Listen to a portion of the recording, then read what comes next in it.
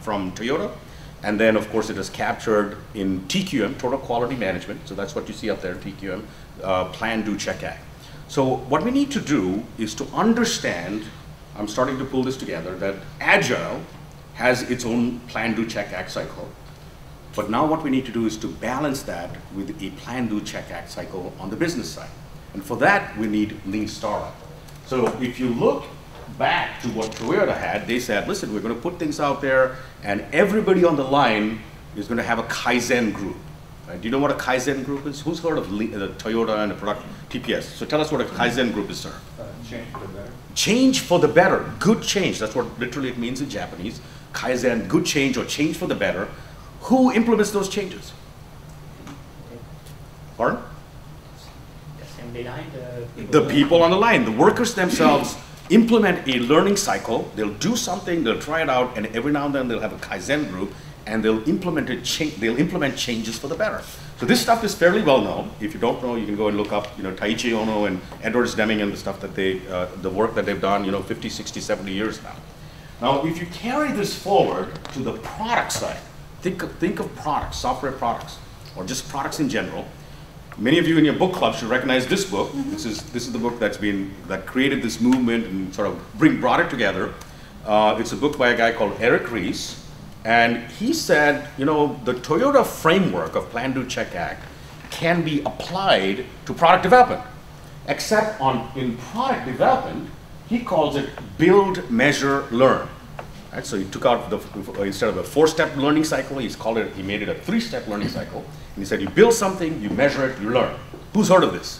Build, measure, learn. Eric, anybody? Lean Startup? Okay, so that's the basic premise of the Lean Startup, that when we come up with an idea, before we actually start developing it, we need to do what they call customer development, or we need to build something, measure it, we're going to learn it.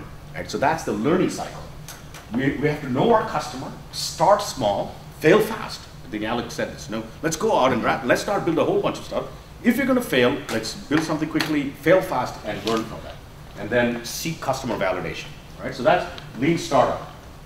The other way, if you look at Lean gets implemented on Agile teams. Now, many of you know this Agile is not one single methodology. It's Scrum, it's XP on Kanban. And on an Agile team, as I showed you, we have a product backlog, and we learn on the delivery side. Now, the question is, we have learning on the delivery side, and now we have learning on the product development side. How do we combine this? And here's what we've been working on. We say, okay, once we have Lean and Agile, there's another thing that we have to consider. Who's working on software product development? Certainly the Rally guys are software product development. Anybody else in that space? Yes, sir. What kind of product are you building? Internal pricing system. Internal pricing system. Anybody else? Ma'am? HR software? Website development. Website development. What kind of website? For what customers? For guests. Carnival. Carnival. Okay, so Carnival. So that's a pretty interesting thing. Any other examples? E-commerce. E-commerce. Yes, ma'am. CRM. CRM. Credit card processing. Credit card processing, and we had somebody in the back, I think, had their hands up. Yes, sir. BI, business intelligence.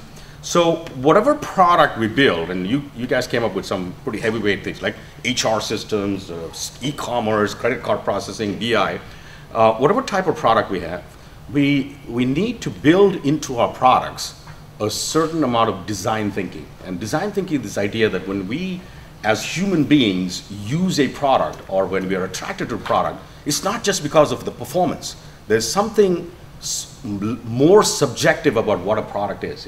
There's a part of our brains, it's called the limbic part of the brain, limbic, L-I-M-B-I-C. And the limbic part of our brain creates what we call meaning out of the life around us. Right? So when a product appeals to us, when, let's say, the usual suspects like an iPhone, or what do you think is a really good product that you feel is loved? This is awesome. I really love the way this works. And I use this product every day, and I find it very intuitively to use. Give me an example. And don't say iPhone, iPad, because that's what everybody thinks of. What's that? Android phone. Android phone. Are you an Android user? And so when you like that particular device? It's old. It's old, and why do you like it? You've held on to it, obviously. Yes. Kind of emotionally attached to it. So why do you like it? What's specifically of it? I like the fact that it does just about everything I need to, but that it's open, that I can install whatever I want to. It's flexible. I'm sorry? And it's not Apple. And it's not Apple. And that's fine. I mean, whatever works. Any other examples of products that you guys use? My car, Your car. What kind of car did it is? Honda Civic. A Honda Civic. Yes, sir. Honda. So tell it. So all right. Tell us why you love the Honda Civic so much. One of the things I like is that I step away from it and I forget to close, to lock the door. It locks itself. All right, so think about that. That is design. That's an excellent example of design thinking because they've designed that with the end customer in mind, right? How about you, sir? What do you like about the Honda Civic? I like that. That's I've had American cars in the past. I noticed I can take them in. I like that. Oh, I have quality. Almost 170,000 miles on it, and I don't have to constantly. Yeah. So you love the quality and the reliability. Yes, sir. How about you? You said it's a product you like. Yep, the iPad. Show and tell. Show and tell. There you go. So they got the iPad, and you like that because? Because it's a mobile Yep. computing device Mhm. that allows not having to have a big desktop, laptop, and like 80% of the functionality is here, instant pop-up. Yep. Easy to use. So the neat thing about the iPad is that it has almost cross-generational appeal. My kids love the iPad, and it's kind of intuitive. My daughter will sit and play like games on them. And my father-in-law, who's 78 years old, and he's not much of a, he can do email with some difficulty. He loves the iPad. We had some trouble getting him onto a laptop, and we had trouble getting him onto a desktop, but he just took to the iPad overnight. It's like he can expand the stuff. He can't see. He can't see too well, but he's too proud to admit that. So when he can use the iPad and expand the text, he's like, oh yeah, I got this. Don't worry. And so what these products have incorporated, like the iPad, like the Honda Civic, or the Android phone, is an appeal that transcends performance. We say they're able to have not only the function, but there's also a sense, and they appeal to both not only our rational brain, but also our limbic brain. And so we get attached to it. So Al over here has been attached to that Android for how many years? 4 years. Yeah, there's like 4 years, so we get emotionally attached to them because they appeal to us. So there's more than just saying something, building something that are on performance and efficiency and stuff. We have to figure out what is it about a product that appeals to the other parts of our brain as well. All right, let's pull this together. When we do this, what we have to say, or what we have to do, is to iterate, learn, use our plan, do, check, act cycle to design. Now, those folks at Honda, I'm sure when they came up with that particular feature, that one is interesting, that when you leave it, it locks on its own. How do you think they came up with that feature? Do you think some genius designer in Honda just sat in a room and like meditated and it's like, ooh, yeah, it came to me. Oh yeah, let's have like They talk to the customer. they possibly, it's not just talk to people, because if you ask people, if somebody had asked you what kind of feature you wanted in the Honda Civic, what would you have said? I would never have thought. You would never have thought of that. I know, I'll say that with confidence because I would never have thought of that. How do you think they discovered that feature? Yes, sir. What would make your life easier? Or how would you interact with it? So it becomes kind of that interactive. Yeah, but it's not just the asking. Yes, ma'am. I would say they actually watch behavior. They watched it. There's something called ethnographic observation. In design thinking, they watch what people are doing. So they're probably observing you right now. Right? If they're not doing it, and if they're not doing it, the NSA is doing it. Somebody's watching us, and they're like, what are these people doing? And if they're not doing, that Nest is checking your, why is Nest so valuable to Google? 3.2 billion, because they're going to track your behavior, and that lets Google into your home.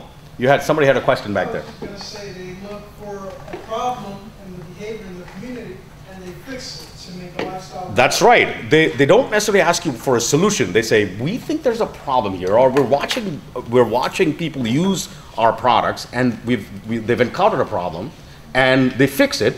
But what they do is then they use a lean startup method to validate that is actually a problem before building a solution.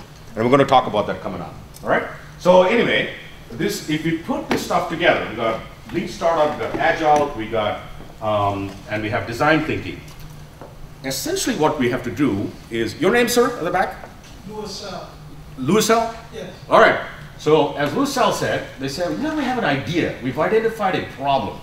But besides Jackie, we're going to go and observe 50 Honda dealers. Excuse me, not dealers. Forget the dealers. We don't want to. No, she said Honda Civic. He's Toyota as well? Well, I want to talk, I'm specifically using her example because it's a nice one. So she said she likes the auto lot, right? So what the Honda designers will probably do is they'll say, well, we've observed this problem. It looks like that when people leave their cars, it's unlocked, and we think there's a problem there. So let's validate that this is actually an issue. They'll say, let's go out and either watch people or talk to people and ask them and validate that there's a problem. So they have an idea, but before they design a solution, they'll actually validate the problem. So they'll say, let's talk to 50 people, and if 25 of them, or slight majority, 26 of them agree that there's a problem, or we see them having a problem, we'll validate the problem. And then let's talk about a solution. So before they build anything, they're going to go out and look at customers and look at who actually has that problem. This is what we call customer development. Right? It's part of customer discovery of customer development in the lean startup community. Then we say, okay, we validate this idea. Now let's come up with a solution. Now if you're building software side, we're not going to build any software. We'll come up with a mock-up, some sort of diagram, or maybe like if it's an HTML page, no code behind it. If it's a feature on the car, we'll say, well, why don't we build a little prototype and we go run it by some customers, pilot customers, we'll see how they like it, right? So we validated the idea. Now we've progressed, and we are starting to validate the solution at low cost or no cost, right? And what our idea is that we progress in as lean a fashion from left to right. We're going to validate the ideas, validate the solution, and then and only then, if these things become validated, then we'll design and build a solution. Does that make sense? So this is how we pull together design thinking, lean startup experimentation, each one of these circles, and agile, right? And the agile comes in when we build it. I'm going to show you some examples with Sensei. Yes, sir. So, how is this different from a focus group when it comes to feedback before you go and build it? Okay. How is this different from a focus group?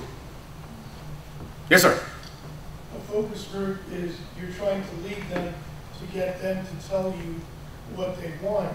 And the idea that you're bringing up is what Apple and other people and Google are doing is they're looking for situations of need.